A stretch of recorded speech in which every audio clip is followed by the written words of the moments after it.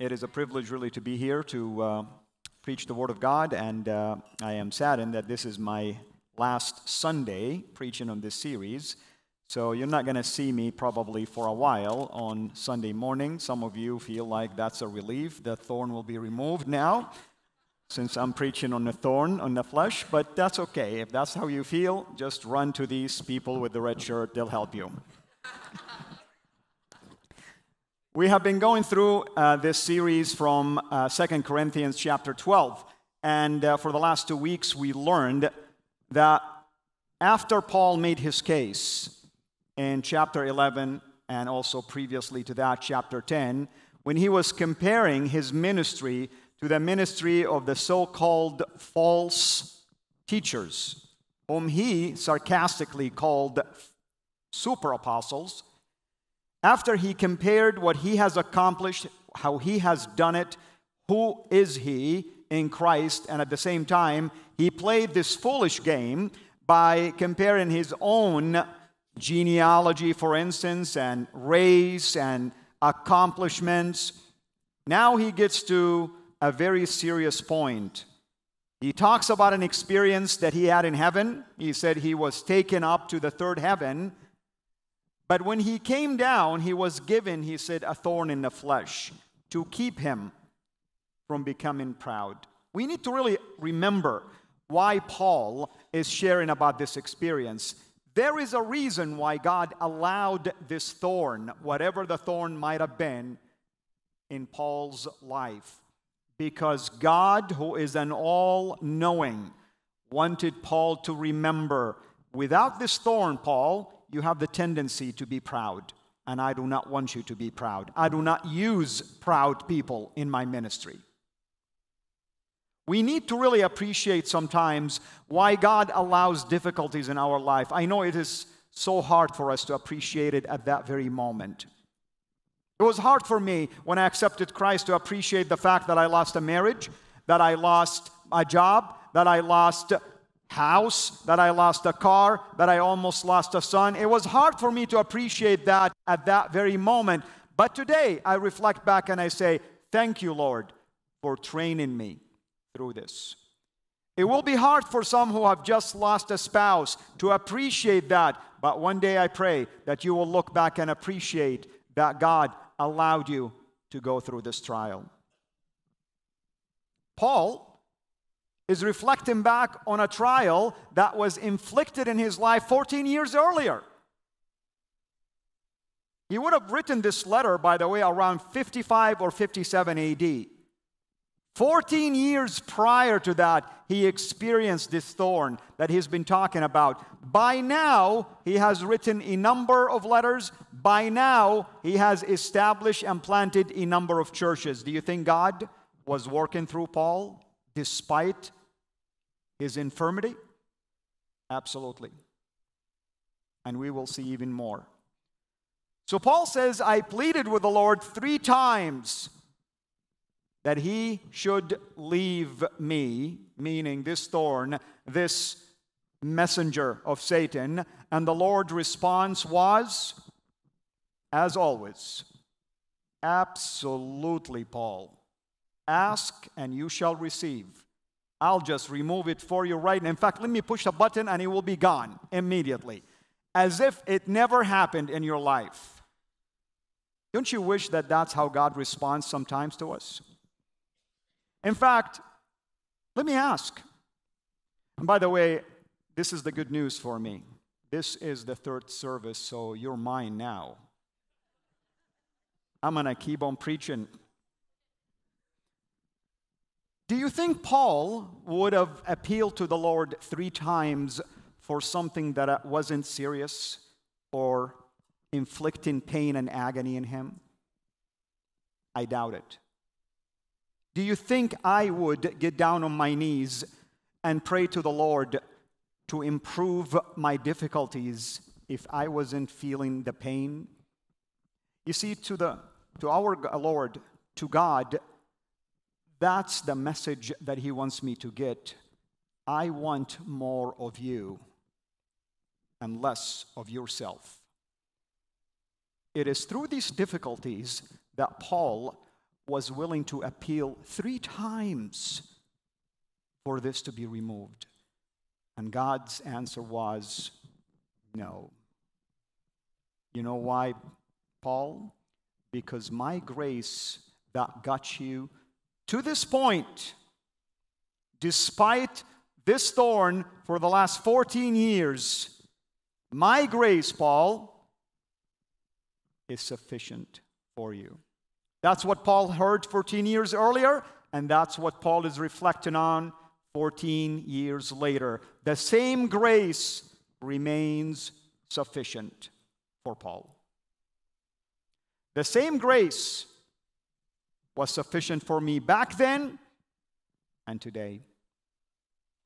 And the same grace will be sufficient for you in your own difficulties, in your own issues that you're dealing with, whatever those issues might be.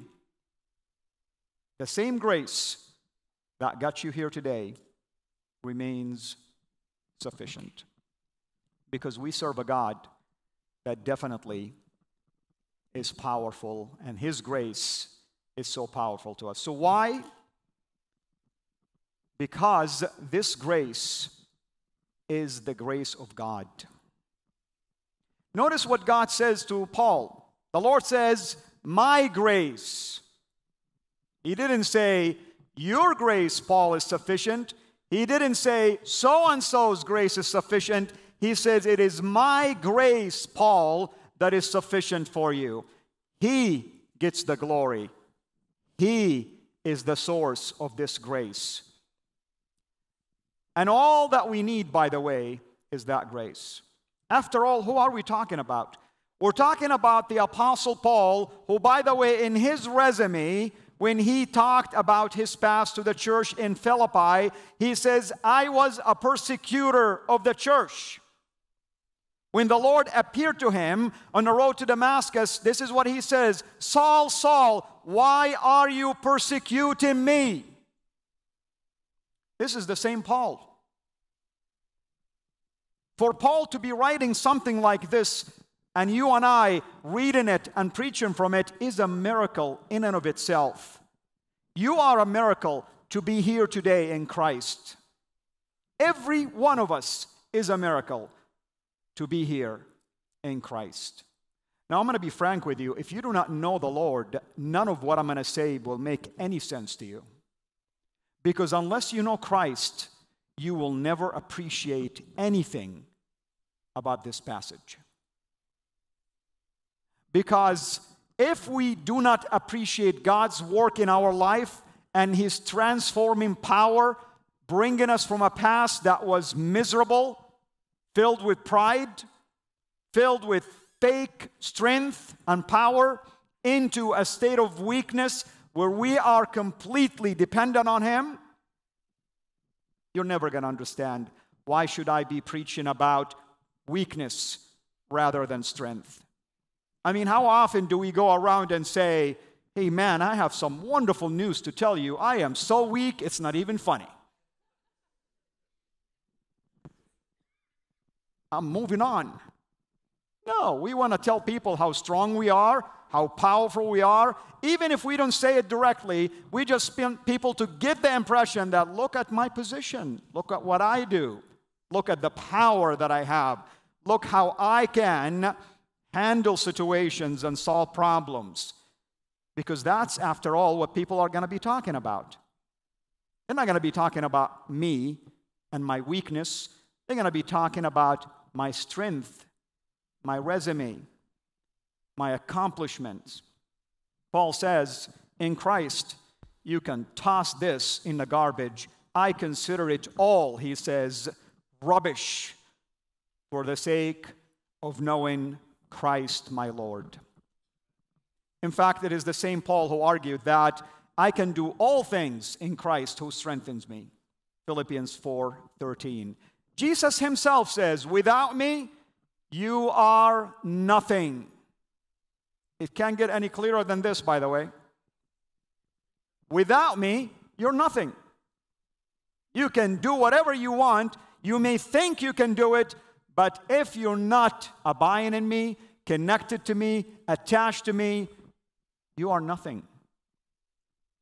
The world loves things that are powerful, but guess what? They're momentary.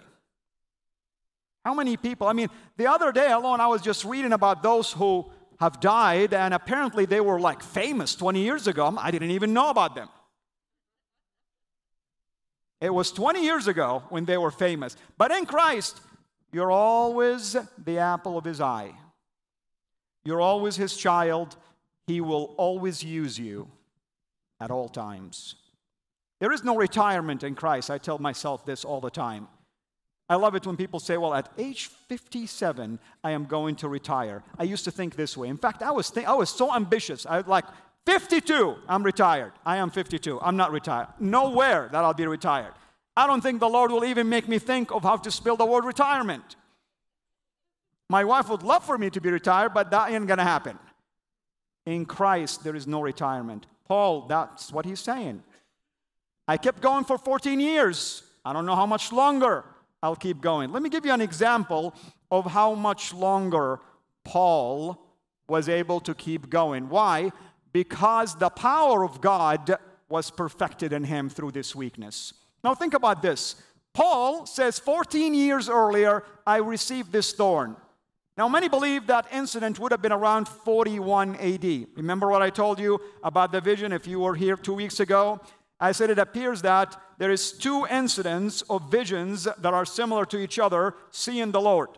The first one was Stephen, and Paul was watching Stephen getting stoned. The second vision that we talk about here is Paul. Apparently it happened also after he was stoned, because he's been stoned. So my advice to all of us was, get stoned, you'll see the Lord immediately. That's not a problem at all. Paul says, 14 years ago, I had this difficulty. Today, I am preaching it to you, he says. I'm writing to you about it. I'm reflecting on it. That would have been probably around 55, 57 AD. But by the time you measure all of Paul's accomplishment, by the time he was executed, and many believe it would have been 67 AD, Paul would have done a number of missionary journeys, planted a number of churches. Many believe it would have been anywhere from 14 to 20 churches that, if we are counting, 13 letters, almost half of the New Testament, many names of people that he has mentored or were his apostles or traveled with him. All of this in a span of 26 years, give or take, with a thorn in his flesh. That's a very impressive resume, if you ask me. A very impressive resume. How did he accomplish this? By the power of God that caused Paul to continue to grow and mature in his ministry. And we'll see in a little bit how Paul talked about the conclusion of his journey, of his ministry that he has done. This is Paul, who have just accomplished all of these things that I shared with you, but at the same time, his journey, to say it was bumpy is an underestimate, actually. Because look how he reflected back on that journey. In 2 Corinthians 11, from verses 23 to 29, I'll just give you glimpses of what Paul says. During my journey, he says, not only I have this thorn in the flesh, but 5 times I received at the hands of the Jews, he says, the 40 lashes less 1. 3 times I was beaten with rods. Once I was stoned. 3 times I was shipwrecked. And then he kept on going. And then he started talking about danger. He says, I have danger from robbers, danger from rivers, danger from robbers, danger from my own people, danger from Gentiles, danger in the city, danger in the wilderness, danger at sea, danger from false brothers, sleepless nights, hunger, thirst, not to mention the daily pressure. Was he able to accomplish God's purposes through all of these infirmities and insults and weaknesses and persecutions? Absolutely. In fact, the work of the Apostle Paul is why 200 plus years later, an entire empire, the Roman Empire, embraced Christianity as the religion of its identity. The work of one apostle who called himself a persecutor of the church. It is so funny how things work, by the way. The Lord says, you are going to persecute the church? No problem, my friend. You are going to be planting churches as a punishment from now until the day you meet me. In fact, I remember when I first accepted the Lord, and I'm no Paul, I said, Lord, thank you so much for opening my eyes to know you after living this life for 30 plus years of my life. Two things I do not want to know what I do, Lord. I do not want to minister to Muslims anymore, and I do not want to serve Arabs or Saudis. And the Lord is like, here is a problem we have to deal with. When I recruit you, you do not tell me what you want to do and not to do, because you apparently have an I problem. I want to do this, and I do not want to do this. But I'm going to give you an in solution. You're going to be in Christ, and you're going to be injected with a thorn. And you'll learn how to serve me from that point forward. What do you think I invest my time daily doing? Witnessing to who? Saudis, Arabs, and Muslims.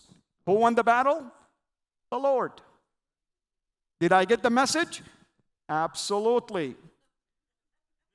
Does he know how to deliver the message straightforward and convince you? Without a doubt. Paul had a moment. Jonah had a moment. The difference between the two is this. Jonah wanted to go to Spain when God says, wait a minute, I said that way. Paul, in Romans 15, wanted to go to Spain. Why? Because there, no one has heard the name of Christ yet. And the Lord says, absolutely. Same destiny. Different attitude, different purpose. That's what it means that the grace of God is sufficient. When we are living that grace, when we are ambassadors of that grace, powerful and mighty things can happen in our life through our very weaknesses that we keep complaining about. In Galatians, this is what Paul mentioned to the church over there. He says, when God, who had set me apart before I was born and called me through his grace, was pleased to reveal his Son to me so that I might proclaim him among the Gentiles. He's reflecting back and saying, God has a purpose for me. From before I was even born, God has his sight on me. Brothers and sisters, God has his sight on you if you know him today. You may never understand why the change of direction. You may never appreciate where God is placing you today, but I assure you, he has a powerful mission for you. He has a powerful mission for me. He has a powerful mission for anyone who comes to a saving knowledge in him. We don't serve a God that is mediocre, by the way, a wishy-washy, who may or may not be there for you. This is the same God who says, go and make disciples, and at the same time, I will be with you until the end of the age. Why? Because my grace is sufficient for you. And you're going to need it. And you are going to be insulted. You are going to be humiliated. You are going to be ridiculed. You are going to be told that things that you're doing cannot work. You ought to consider doing it this way or that way, because there is the spirit of competition in ministry.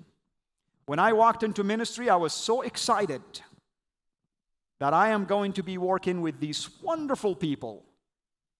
There'll be no more miserable attitudes and no competition anymore. No one is going to disrespect me. Everybody is going to be loving the Lord. After all, we're all going to be praying and praising the Lord. A week later, The Lord says, how do you like it so far? Is it working for you? You're walking with people who are still walking in the flesh. They need me. It is my grace that is sufficient. Anywhere you go, you are going to need that grace. You know, yet there is another thing that I want to share with you about this grace. How often do we remember Ananias? Remember last week we talked about Ananias?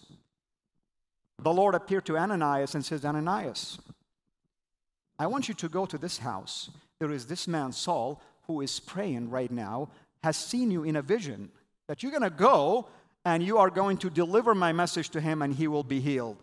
And Ananias was immediately overwhelmed by this task. Is like, what? Come again? Are you asking me to go to this Saul who has been persecuting your own saints? What do you think the Lord told him? Ananias, my grace is sufficient for you. You go, and I'll take care of the rest. Ananias trusted in this grace, and he departed. That's what the scripture says, and went. In obedience to this grace, I preach to you today from the Apostle Paul's writing, because of a nobody named Ananias. Now, I know you may think I'm exaggerating this, but why in the world would God mention anything about Ananias to us unless he wants you to know that I can use any vessel to make my point? It was Ananias that delivered the message of healing to Paul. He spoke the word of God, and things like scale fell off his eyes, and he was filled by the Holy Spirit. He got baptized, and we know what happened from that point forward. Are you an Ananias? Is there a Saul in your life? Do you feel that God is calling you to go to someone and you're hesitating to do so because of you feel that you are incapable? You feel like you are not qualified? You feel like you're weak in your approach? Remember what we said last week? If you're feeling fear and trembling and butterflies in your stomach, you qualify. Because that's how Paul felt, I should say. That's how he described himself when he goes to share the gospel. I'm sure God will have a Saul in your life. He just wants you to be the one to go to him. And I pray that you will reflect back and realize that the grace of God is sufficient for you. Now, what is the outcome from this grace? Contentment. We ought to be, this is the third point. I'm going to just leave it here for a second.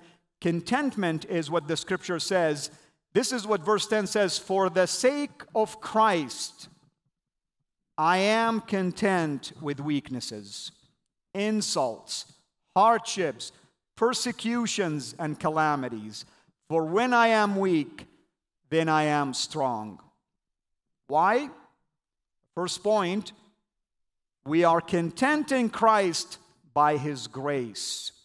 Not by our work, not by the grace of someone else, not by the favor we receive from anyone, not by the acceptance of the Corinthians church of Paul. They turned their back on him for a second. It is the grace of God that caused Paul, that caused me, that hopefully will cause each one of us to be content, even through the difficulties and the challenges that we will face in our work, our calling, and our ministry. That's how Paul managed through all of this.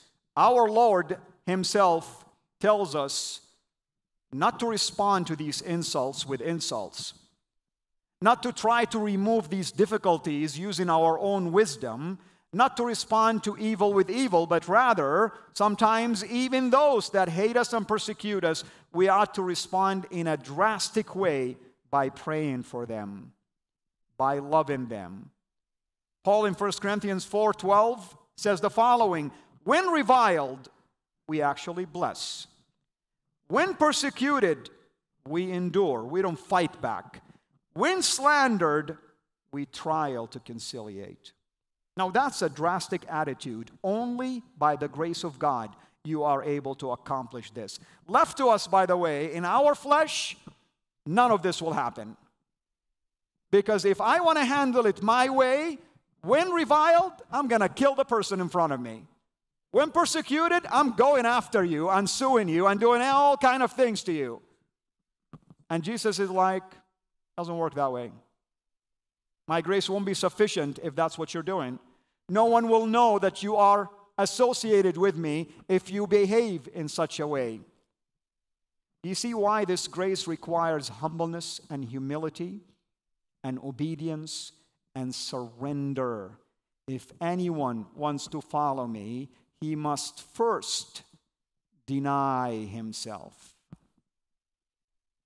That's how it goes in this grace that is sufficient. And life difficulties will be thrown at you. James 1 tells us, "Count it all joy, my brothers, when you meet trials of various kinds." Notice, you will meet trials, and you will meet trials of various kinds. Your attitude has to be joy. Now, maybe you're not joyous at that moment. God gets it. But this is the attitude that we ought to develop. It's a training process. My son went through the Marines, and the first 13 weeks were miserable.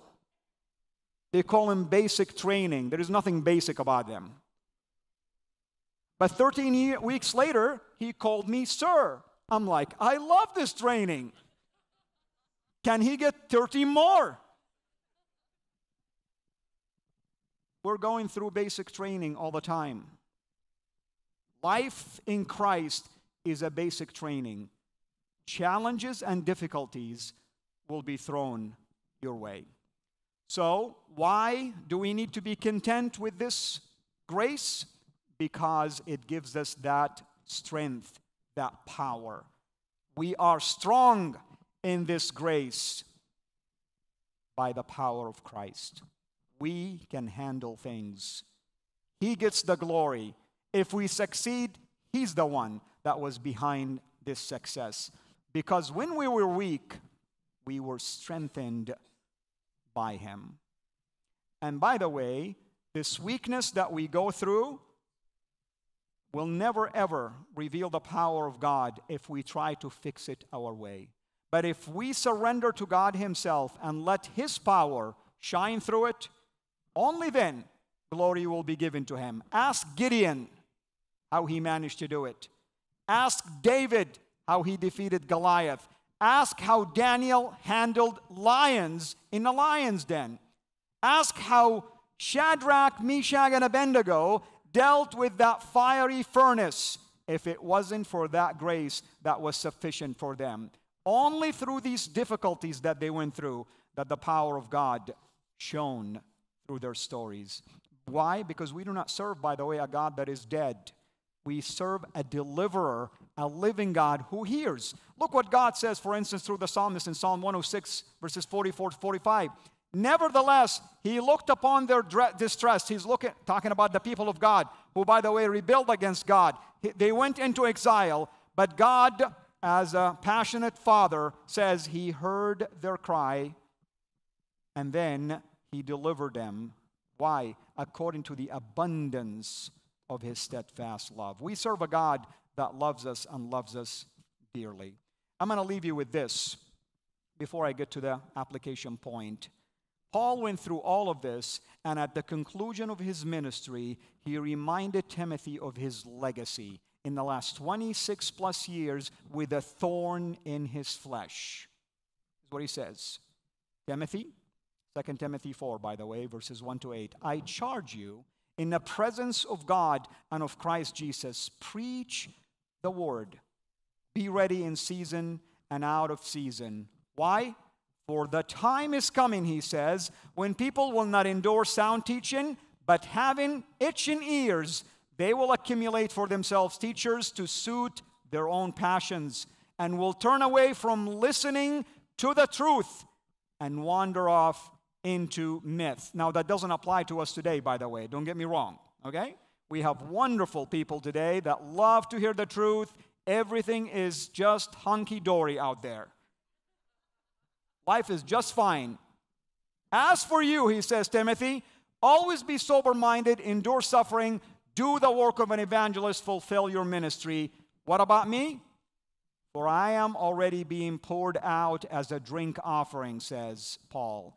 And the time of my departure has come. I have fought the good fight, I have finished the race, and I have kept the faith. Are you able to say this? This is a man that has a thorn in his flesh for 26 years, and he believes he has accomplished what God has called him to do. My prayer is that each one of us will be able to stand before him one day and hear him say, well done, good and faithful servant. Because his approval is all that matters to us. That's the legacy that we want to leave. And let me give you a couple of points of application.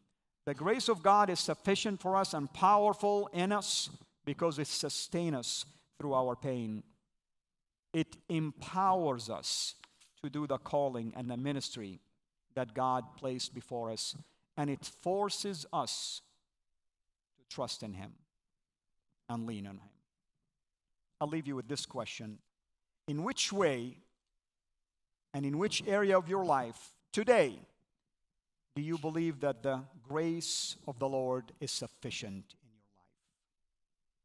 Let's pray. Heavenly Father, we thank you so much for any thorn that you place or allow to be placed in our flesh, Lord. Thank you for the weaknesses, the insults, the calamities, the persecutions, the hardships that you put us through, because it allows us, Lord, to rely on you, to trust in you, and to appeal to you, and to recognize your power through our weakness, Lord. Help us always remember that your grace and grace alone is sufficient for us. In Jesus' name, amen.